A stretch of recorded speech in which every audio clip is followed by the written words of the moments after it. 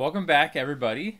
And in today's video, we are going to move on to our next topic here, which is a super important one. We've been building up to it for a while now, and it's this concept of NP completeness. So here's the definitions of hard being NP hard and being NP complete. So NP hard means that it's at least as hard as every NP problem. And then NP complete is the intersection of NP hardness and NP. So NP hard is like as hard or harder than every NP problem. And NP complete means that it's at least as hard as every NP problem, and it itself is an NP problem. So this is the formal, this is why I'm saying that means like the hardest or most difficult NP problem. That's what a problem would be to be NP complete. And it shouldn't be clear that any NP complete problem even exists. It's not obvious that we can use some NP problem to solve every other NP problem. But that's what we're going to see. And as you can guess, it does exist. And in fact, the number of the problems we've looked at already are NP complete, as it turns out. So just to give you a picture of this, where we're at, we can think of this as kind of concentric circles or a scale. So I want to think of this as a scale. From at the bottom of the scale is like easy problems, and at the top of the scale is like impossible. And you know, hardness is somewhere along this scale. And remember, hardness means what's the best possible algorithm to solve that problem. So down at the easiness end of the spectrum is the class P. So P is somewhere down here. There's all the problems inside there that are like sorting and max, you know, finding the largest thing in the list, or addition, etc. Multiplication. All those things are doable in polynomial time. Okay, then what have we talked about beyond P? Well, there's a class called RP. And that definitely contains every problem that's in P, but also might contain a little bit more. So there are some problems that we know how to solve in random polynomial time that we don't know how to solve in polynomial time. So that's maybe like another class above. Certainly every problem that I can solve in polynomial time, I could also solve if I have randomness, but maybe a little bit more. That's not as important as the next class up that we've talked about, and there's more classes in between here that we haven't talked about, but NP is kind of the next class up. So that at the bottom of NP is the P problem. So remember, we determined that every problem that can be solved in polynomial time can also be checked trivially by just, you can check the answer by just computing it again. But maybe NP contains some things that aren't in P.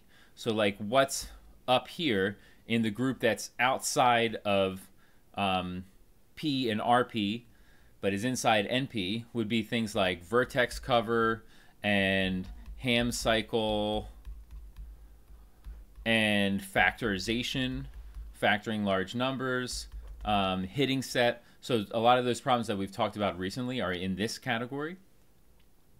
And then we are also thinking about kind of the other extreme. If we think about NP hard, what does that mean?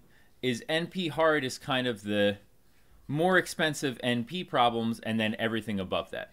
So NP hard is up here in orange.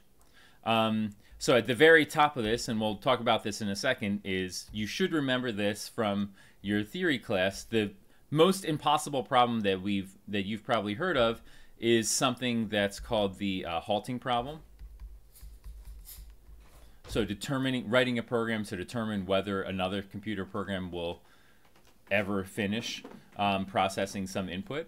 So that's like at the realm of impossible. What you saw in your previous class is that if we had any program to solve the halting problem, it would create this paradox that if the program exists, then it doesn't exist.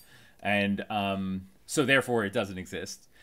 And so that's like all the way at the top of this NP hardness, but there's a lot of other things that are in here, like for example, determining whether two context-free grammars are the same is up here. That's not known to be a member of NP. And so what we're talking about with NP completeness is the things that are right in this intersection, right up here.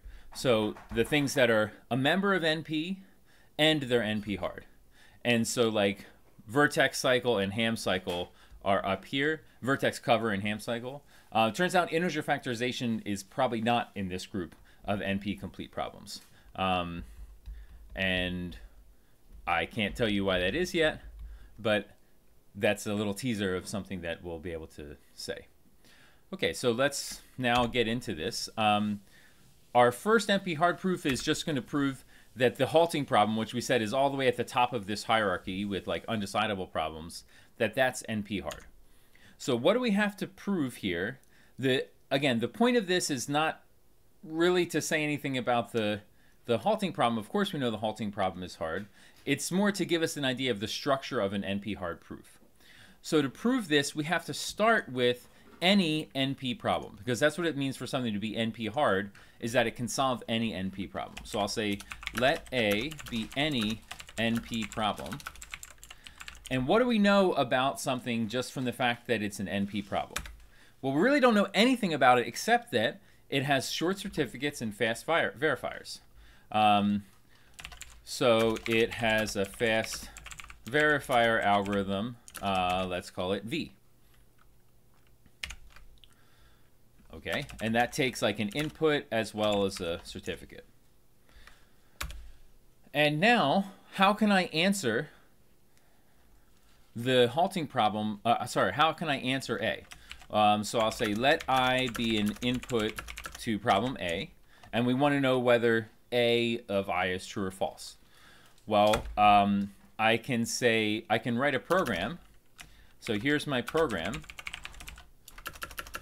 For every possible certificate C, what am I going to do is try to run the verification on that input and C.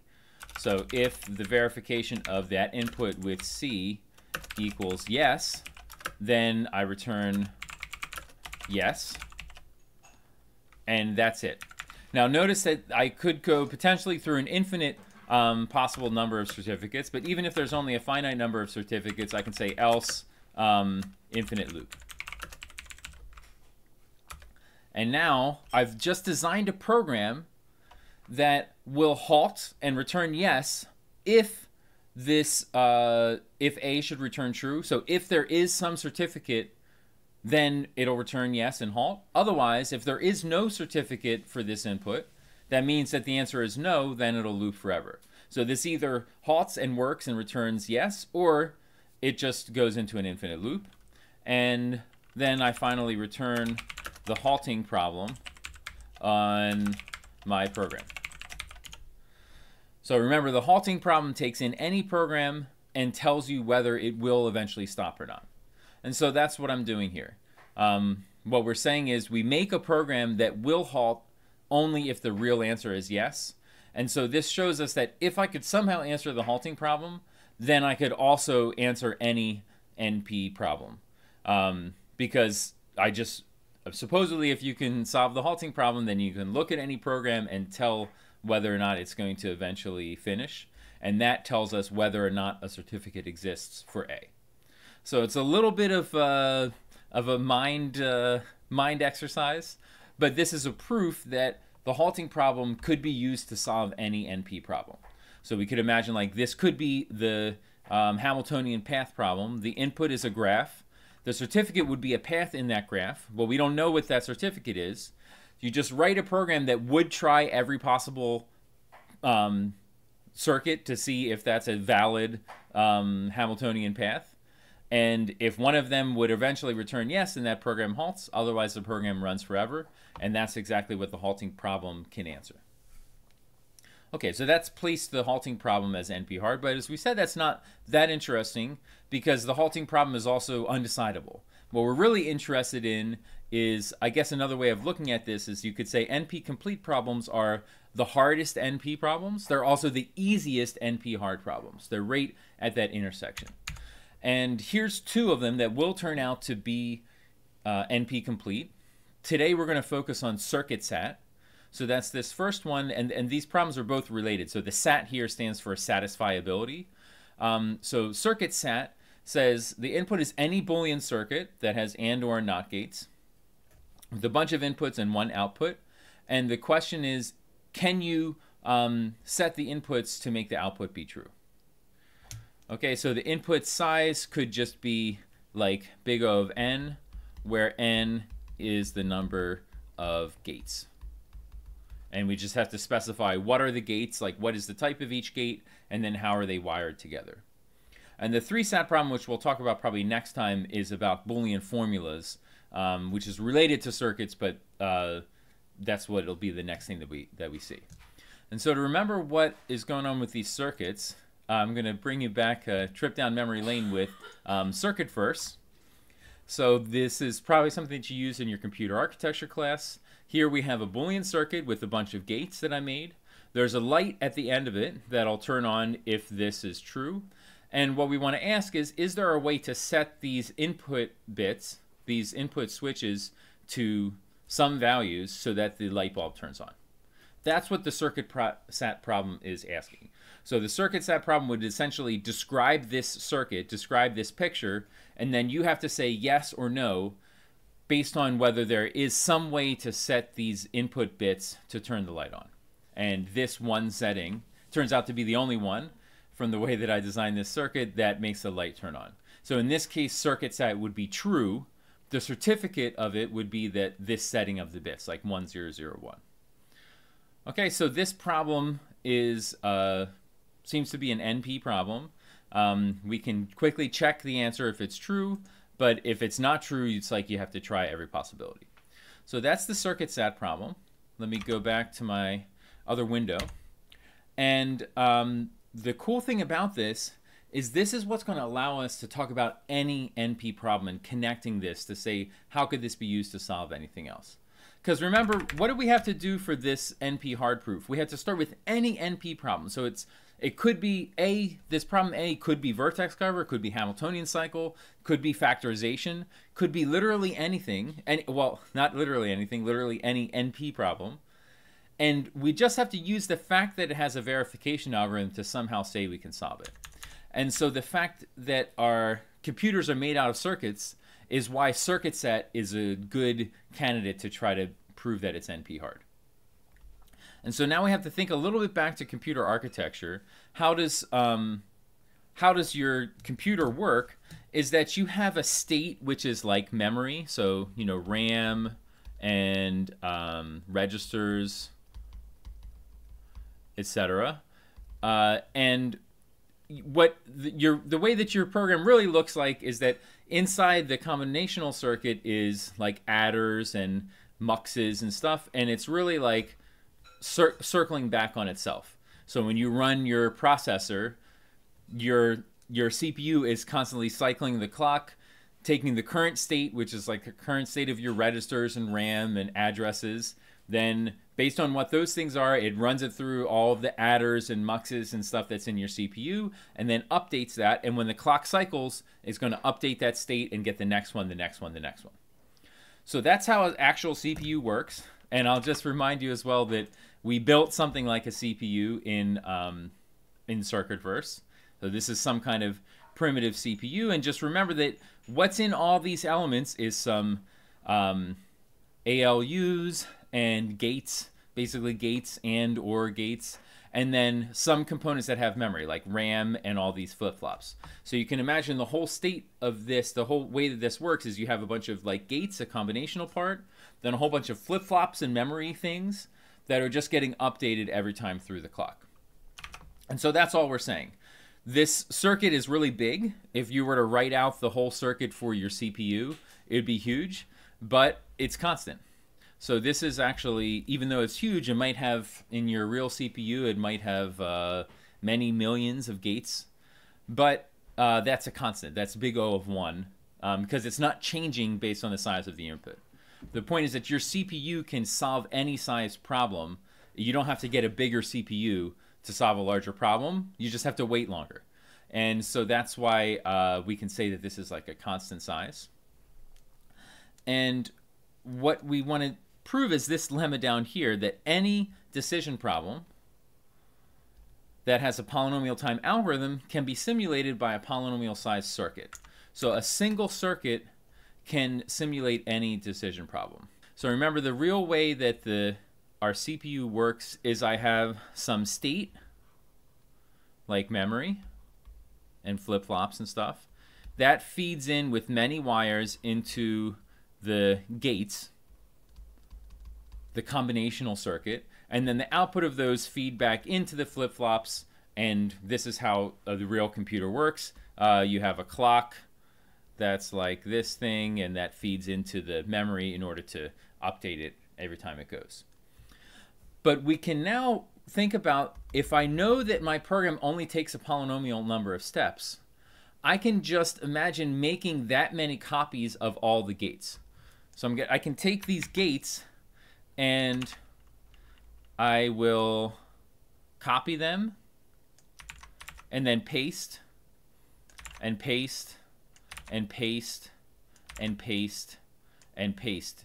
Right? So what I'm going to do is, instead of having memory, I'm just going to directly wire the outputs from one set of gates into like the next copy of my CPU. Then the next copy will go onto here, and the next copy will go onto here, and I only have to do that a polynomial of n number of times.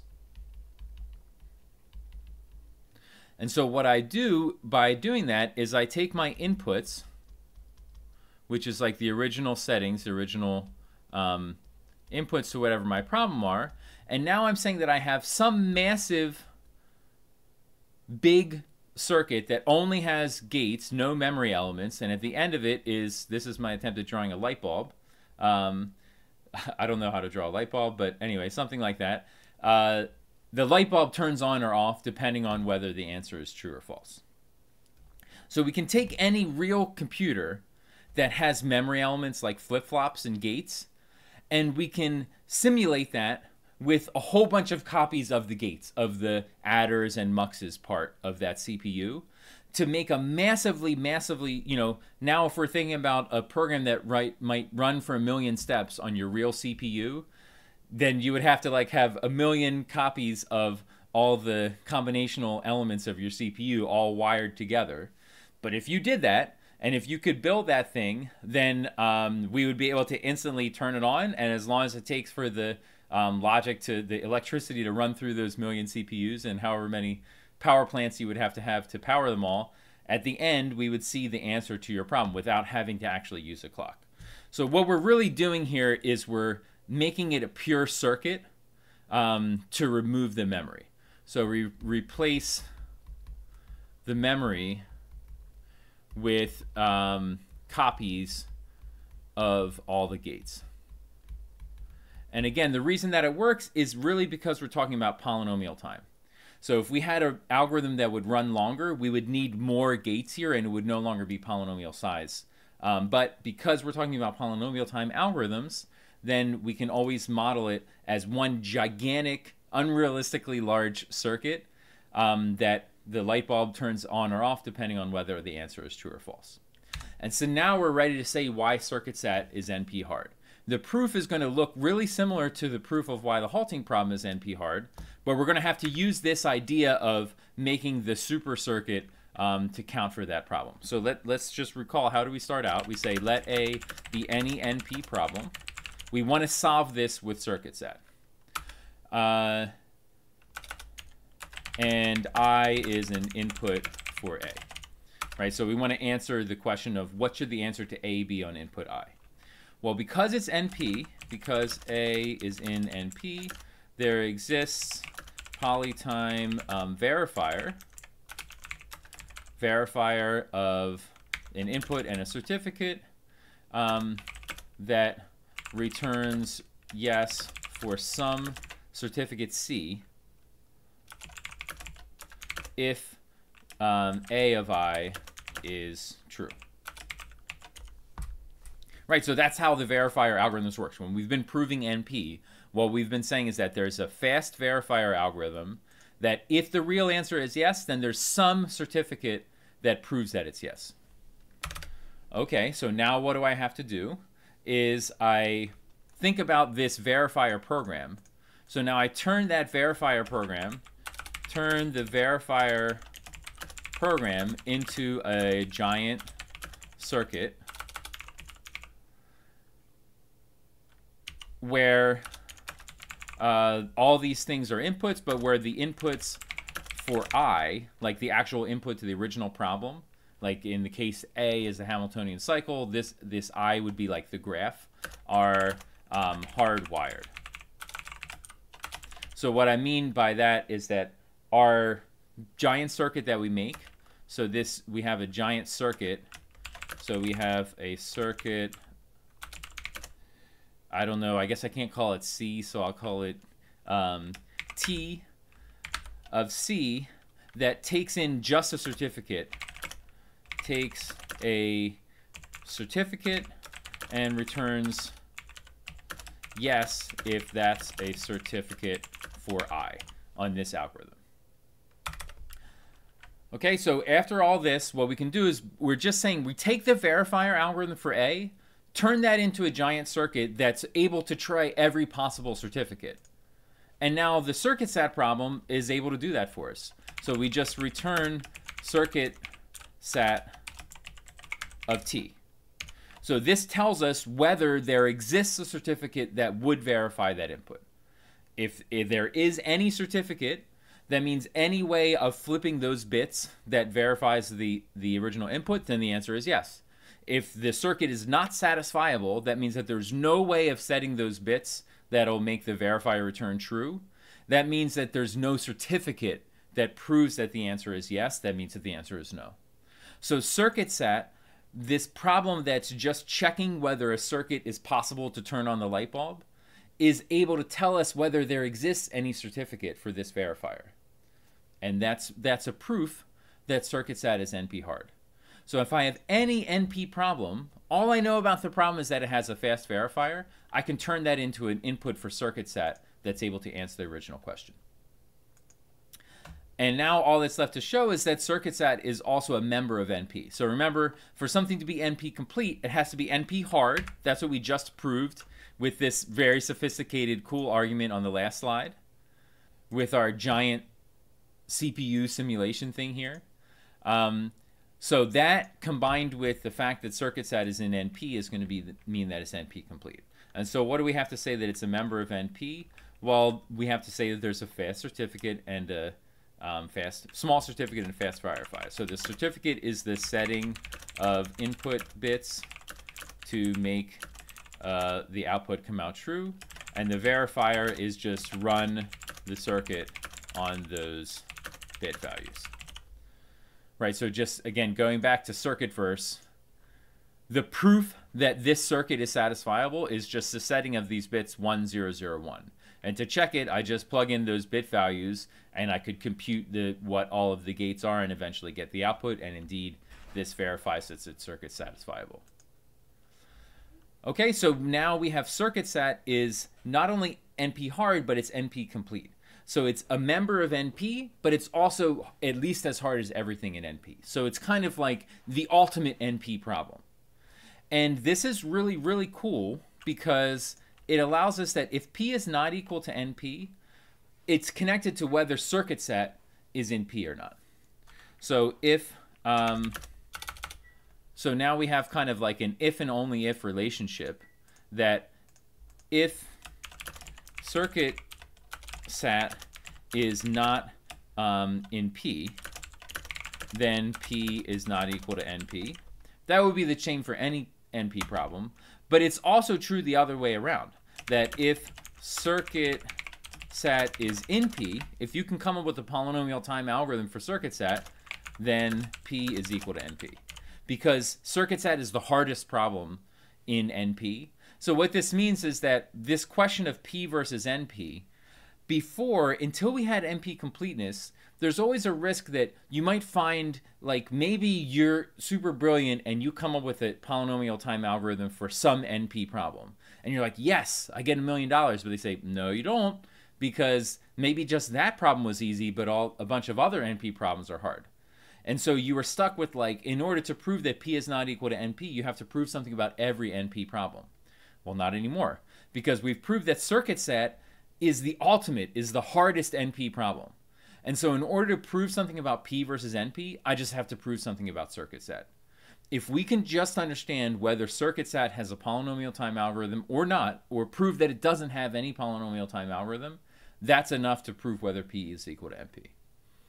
And so I think that that's where we're going to leave you today. And the teaser that I'll give you is that it's not the only one.